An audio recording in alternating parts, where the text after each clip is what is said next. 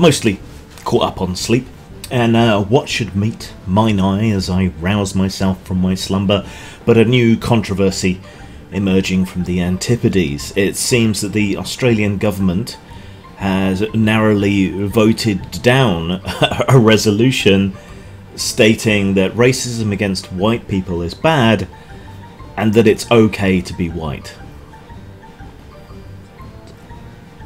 Now, the argument is going to be that these things are racist dog whistles, that they point to the alt-right or the far-right or whatever, but still these are rather milquetoast statements. Racism is bad. Is it not? Whether it's against white people, brown people, whoever.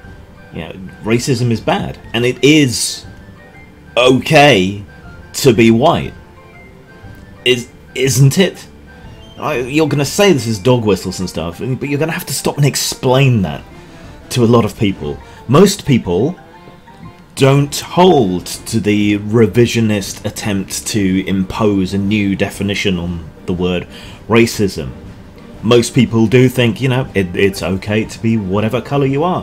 Why not just change the resolution to condemns racism against all peoples? It's okay to be whatever skin colour you are. Why not do that rather than vote it down? Because how is this going to play to people? Our government voted against a proposal to say that racism against white people is bad and that it's okay to be white. How is that going to play to your average Bruce and Sheila? Really? Are they going to look up from their tinnies and go, well, it's alright, really? Because, you see, it's an alt-right dog whistle to say that it's alright to be white. So, fuck them. And then crumple their tinny and go back to the Barbie or whatever.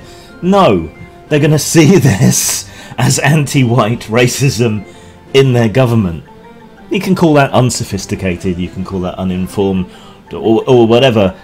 But it isn't a dog whistle in the way that you seem to think that it is. It's not a call to racists to be racist. It's a trap to make you express anti-white racism, or the appearance of anti-white racism, and it keeps working. Would it really have cost you so much to just say, yeah, racism against everybody is bad, yeah, it's okay to be whatever? That's how you exit the trap safely. But no. People.